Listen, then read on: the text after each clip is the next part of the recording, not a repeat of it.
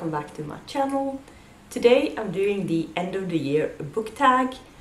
This is a tag that I did last year as well. I think back then I did it a little bit too late in the year, I felt like. I think maybe I did it in like November or something. And this tag basically talks about your reading plans for the rest of the year, and I just felt like maybe it was a little bit too late. So this year I kind of put it into my video schedule pretty early on. I actually planned to do it in September. I didn't get around to it then, but I think October is still fine. So this is a fairly quick and easy tag. There are only 6 questions, so I guess let's just get to the first question. And question number 1 is, are there any books you started this year that you need to finish? And yes, but only the books that I'm currently reading. I'm not really someone who puts books down and then, planning to get back to it later. So I don't have any books just lying around that I started sometime earlier in the year that I need to finish by the end of the year. The one little exception was Anna Karenina, which I have been reading since sometime this spring, I think, but I literally just finished that book. I finished it today, actually, the day that I'm filming this. So that book was definitely one that I needed to finish, but I've been reading it on and off for the entire year, but finally finished it today. So aside from that one, I only have the 2 books that I'm currently reading, one physical book and one audiobook, and not anything else. Question number 2. Do you have an autumnal book to transition into the end of the year? No, not really. I think I've mentioned before that I'm not really that much of a seasonal reader, with a few exceptions. I do like to read holiday books in December, for instance. And if there are books that I know are set during a particular season, I might try and read that book during the right season, if I know about it.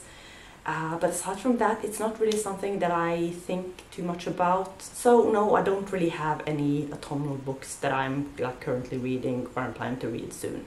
So I guess the answer to the question is no, not really. Then we have question number 3. Is there a new release you're still waiting for?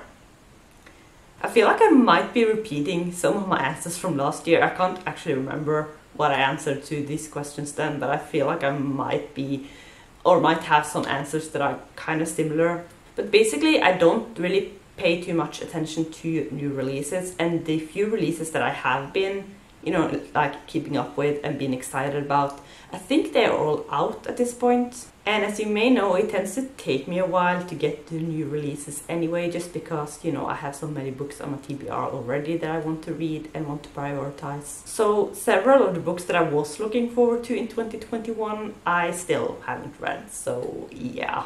Someday I may become a person who keeps up with new releases and, reads them as they come out, but today is not that day, so yeah.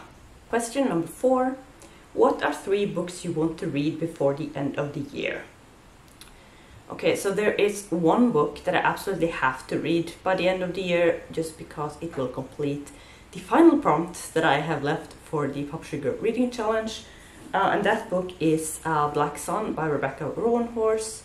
So unless I suddenly decide to read something else for that prompt, this book is definitely one that I will be reading sometime during the end of the year.